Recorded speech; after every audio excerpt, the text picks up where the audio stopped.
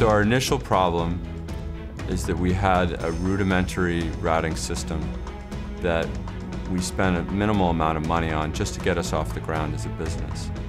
And that was hurting us because it wasn't scalable. There was a lot of manual effort in using the system, and the routes were not optimal. And we made up for that by creating a system that was harder to manage.